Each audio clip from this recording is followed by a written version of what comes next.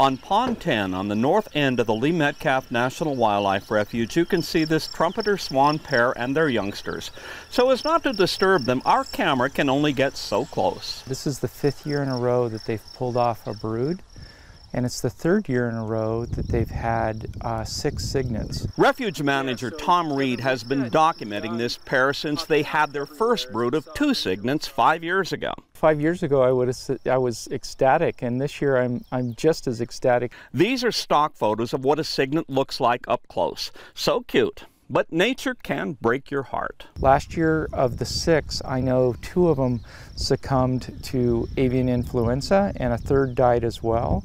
So I'm hopeful that all 6 of these will make it.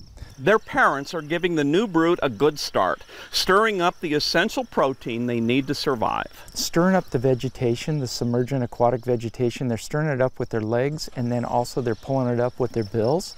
And what they're doing is they're actually letting that vegetation float up, and the young cygnets are pulling the invertebrates out of the vegetation. To help the swans out, Tom keeps close watch on the pond's depth. Spring runoff is flowing into the pond. He doesn't want water levels to be too deep. It makes that vegetation, the submergent vegetation, a lot further away for the cygnets to get to. So we're just trying to make sure that it's a steady or slightly decreasing water column right now for the next 3 or 4 weeks. We're deep into June with plenty of water and lots of new life. For weeks now, waterfowl have been using Lee Metcalf for the refuge that it is. We've got young popping out everywhere. But they're hard to see. Parents are in protective mode.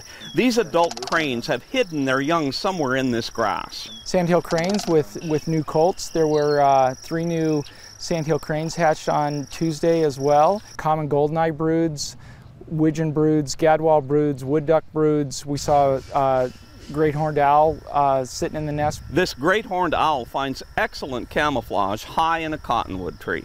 There's at least 9 osprey nests. This one's sitting really tight. I think she's probably got eggs that will hatch anytime soon. Tom takes us to an eroded bank off a slough of the Bitterroot River. Here, hundreds of bank swallows feed and nest. Where you've got both habitat types, and so the bank swallows need the insects, which are abundantly coming off of the water. Adult waterfowl are everywhere. Notice these pelicans hanging out at a good fishing spot. They share space with the swan until the swan decides to make its way across the pond.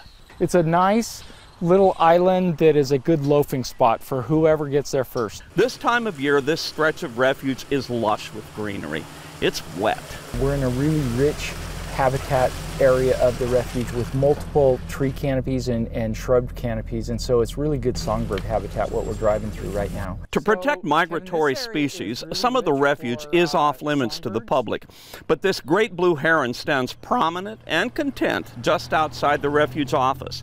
Tom says the birds probably found a good place to hunt Columbian ground squirrels.